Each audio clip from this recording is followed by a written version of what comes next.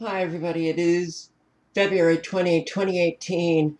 I just want to show you something here on IntelliCast. Okay, so now we have this uh, man-made weather that you can see right here.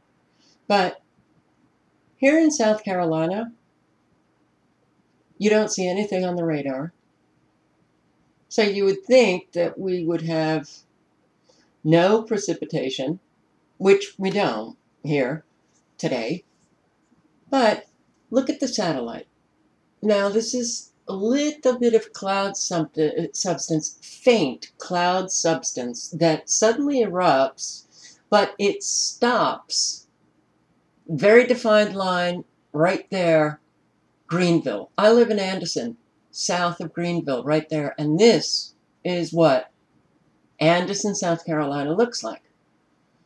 But you don't see this cloud covering on the satellite.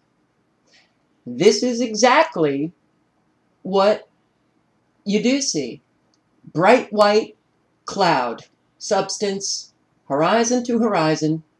You don't see the sunny day or the clear day that IntelliCast shows you. But I want to bring your attention to this. The wild, weird weather on the way, record cold west, record warm east, flooding in the center. Brought to you by USA Today. I'm going to play this video. Listen to this. The eastern part of the U.S. has been seeing spring-like temperatures this February, and that's because the polar vortex has split. I know that sounds scary, but here's what that actually means. Mashable says that first of all, it's a temporary separation, so things should go back to normal eventually. But in the meantime, the split in the vortex means that Western Europe and a good portion of Eurasia will see colder, stormier conditions in February and March. The eastern portion of the United States, on the other hand, is seeing temperatures 20 to 25 degrees above average. Washington, D.C. and New York could even see temperatures as high as the 70s in February, with the western U.S. getting colder than average conditions and could see heavy snowfall and ideal snowmaking conditions over the next 2 weeks. However, this is a problem for snow lovers on the East Coast. As the further into March we go, the less likely widespread snowstorms become. That said, it is possible that a snowstorm brings the first decent snow to the Northeast in over a month this weekend before warming up again. All right, so the polar vortex split. Sounds scary, but don't worry. It should go back to normal. It should go back to normal. I wonder sometimes if man, who is now creating our weather, loses control sometimes and nature fights back. Who knows? This is the world that we're living in. All we can do is speculate. When it is artificially produced, our world, then we're left to just speculate. But wild, weird weather is coming to the United States. It's coming. We have had it for many, many years. And have you been experiencing these extreme drops in temperature, extreme increases in temperature? We have had here in South Carolina it going from 40s to near 80s, back to 40s. That in itself is not good. These extreme temperature changes is that can affect our immune system. But just to go through this quickly, so 18 inches of snow is possible in the central Rockies as well as the Appalachians.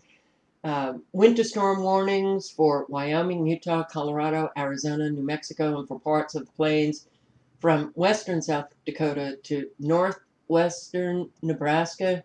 Dangerous winter weather conditions, including blowing snow and high winds. I think those states are used to blowing snow and high winds. Uh, have you noticed that we have an awful lot of drama queens in our country? Now, what they're reporting here seems to be normal winter conditions for these states. But the flooding, here they say that thunderstorms will stay put for a week or 10 days in central United States. That really does concern me because they want to flood out people in central United States destroy them, and get rid of them to bring them into the megaregions. And if you don't know what I'm talking about, then please go to this site, America 2050, and do some research on Agenda 2030 and the reshaping, not just of the United States, of the world, but I'm talking about the United States, the reshaping of the United States to force people out of the gray areas and bring them into the mega regions. And one way they do this is the weather. The weather. They bring thunderstorms, storms that will have little movement and or track over the same area for perhaps a week, 10 days. Major flooding threat.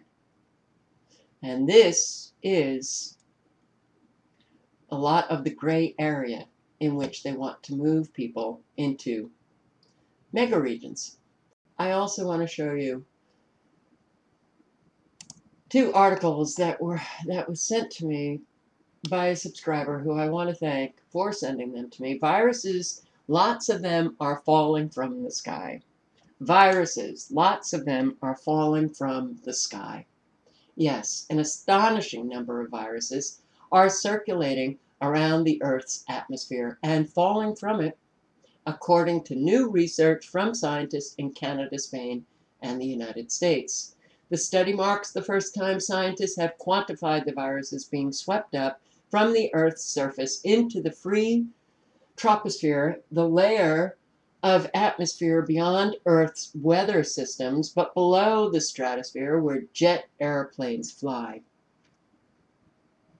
They're dropping viruses, bacteria, fungi, right upon us. Every day, more than 800 million viruses are deposited per square meter above the planetary boundary layer. That's 25 viruses for each person in Canada. And so many are sick today. And they're claiming that these viruses are being picked up and then they're traveling in the atmospheric boundary layer, from Africa to the United States. Can't these researchers see all of the spraying that is taking place? I guess not. Bacteria and viruses are typically deposited back to Earth via rain events and Saharan dust intrusions. This is why so many people are sick. The researchers also found the majority of the viruses carried signatures indicating they had been swept up into the air from sea spray. The viruses tend to hitch rides on smaller, lighter organic particles suspended in air and gas, meaning they can stay aloft in the atmosphere longer. Funny that they're just discovering this when we do have so much spraying taking place. Just wanted to point to the explosive article, the Pentagon bioweapons.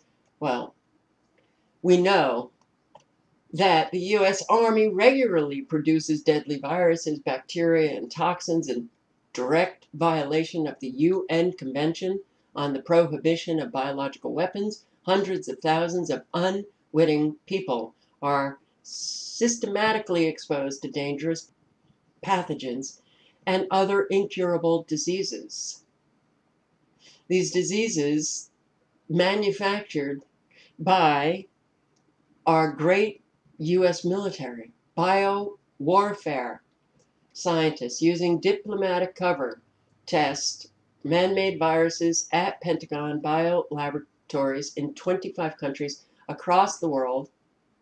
These U.S. bio-laboratories are funded by the Defense Threat Reduction Agency at about $2.1 billion a year. It's the Cooperative Biological Engagement Program, and are located in former Soviet Union countries such as Georgia and Ukraine, the Middle East, Southeast Asia, and Africa. And here are our fabulous bioweapon labs across the world. An awful lot in Africa. So think about all of those deadly uh, viruses that break out in Africa. They're being unleashed in Africa. And then we're told that they are carried across to other countries, carried across thousands of miles across the ocean to the United States. They are dumping these viruses upon us. You cannot convince me that all of this is just natural. Here's a biolab in the Republic of Georgia. We've got them in the Ukraine. We have an out of control military. And they are killing so many people.